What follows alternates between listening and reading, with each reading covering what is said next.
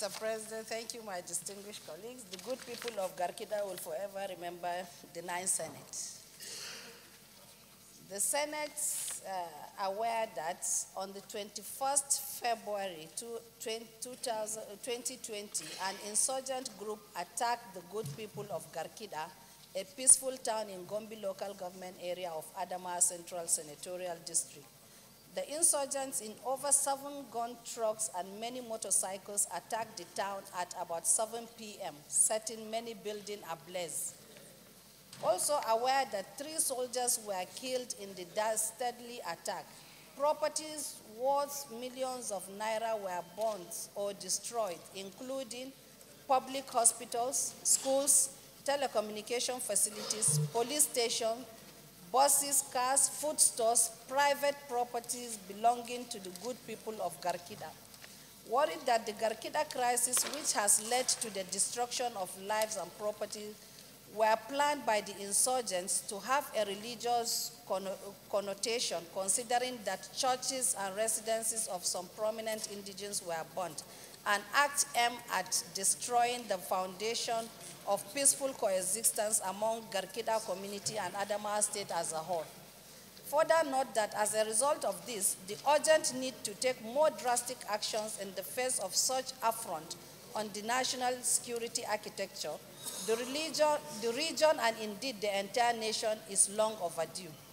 Concerned that in view of the enormity of the situation, the federal government needs to put more innovative measures in place to frontally confront those challenges.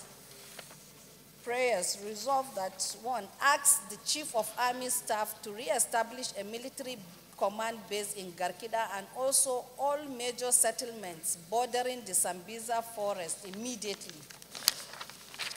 2, call on the Northeast Development Commission to immediately embark on rehabilitation of public and religious institutions destroyed and provide assistance to other individuals affected. 3, urge the National Emergency Management Agency, NEMA, to urgently assess the extent of damage and provide relief materials immediately to the Garkida community affected. I so move. Thank you, Mr. President. My name is Binos Yaro, Senator representing Adamawa South. I rise to second the motion so ably presented by my sister, the Senator representing Adamawa Central. In doing that, Mr. President, I would like to add that the attacks that have been taking place appear to be unending. A few days ago, this Senate dedicated a whole day to debate the issue of insecurity in this country. And as a result, an ad hoc committee was set up. Mr. President, it is important for, as the motion stated, drastic action to be taken to bring these attacks to an end. A few days earlier, a similar attack took place in my own constituency, in the village of Bang, in Numan local government, where 2 people were also killed. Mr. President, it is important that the issue of security be addressed frontally because it appears to be getting out of hand. With these remarks, Mr. President, I second the motion. Thank you. Go to the prayers. Prayer 1. Ask the Chief of Army Staff to establish a military command base in Garkida and also all major settlements bordering the Sambisa forest immediately. Those in favor of prayer 1 say aye. Those against say nay. The ayes have it. Prayer 2.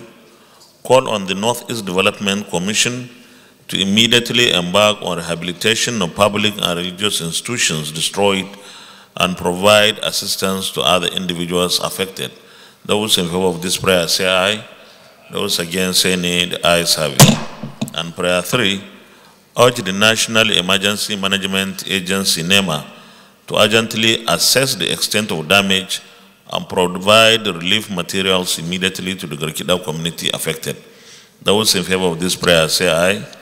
Those against say nay. The ayes have it. Well, like Senator Binos indicated in his intervention, the Senate had discussed, debated so much on the insecurity in the country, and we set up an ad hoc committee under the leadership of the Senate leader. The committee is working very, very hard. We are trying to look for solutions to the insecurity bedeviling the country today. We are not going to rest on our oars until we are able to provide solutions to the insecurity in the country. This is the essence of our being in government.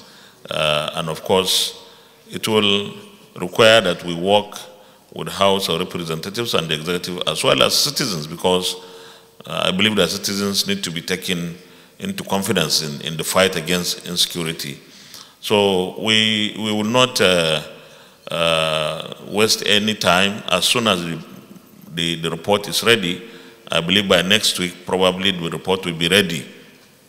We are going to look at the report of the ad hoc committee and take those important and very valuable resolutions and, of course, engage with the executive arm of government. But I believe that we are on the same page with the executive arm of government. Everybody is worried, and we are going to do whatever it takes. And I normally say, if we have to invest so much money, so be it, because there is nothing more important than life, not even infrastructure. Life is more important than anything. So we need to protect the lives of the people that have sent us here, that have made us to be in government. Thank you very much. Leader of the Senate.